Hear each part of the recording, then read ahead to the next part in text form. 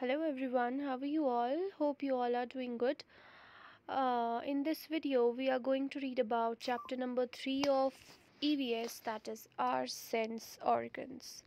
So, dear students, in this chapter, we are going to learn more about our sense organs and how to take care of our sense organs.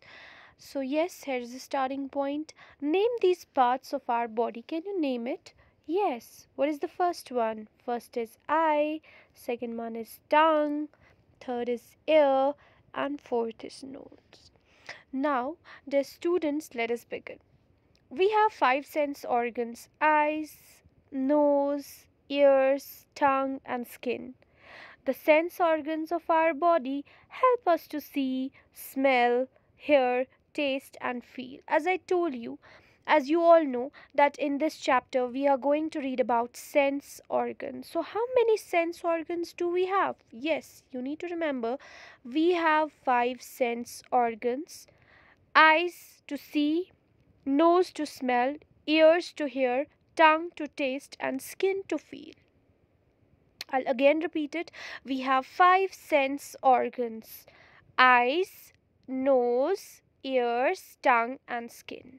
Our senses help us to know the world around us. Sometimes we may use just one sense organ, and at other times we may use some of them together. So, dear students, our sense organs are very important for us. Why? Because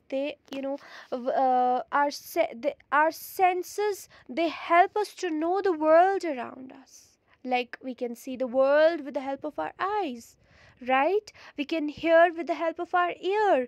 We can taste with the help of our tongue. We can feel whether the whether we are feeling cold or hot. It's because of what? It's because of skin. So all these sense organs, they help us to know the world around us, and sometimes we use only one sense organ and sometimes we use them together. Let's move to another page.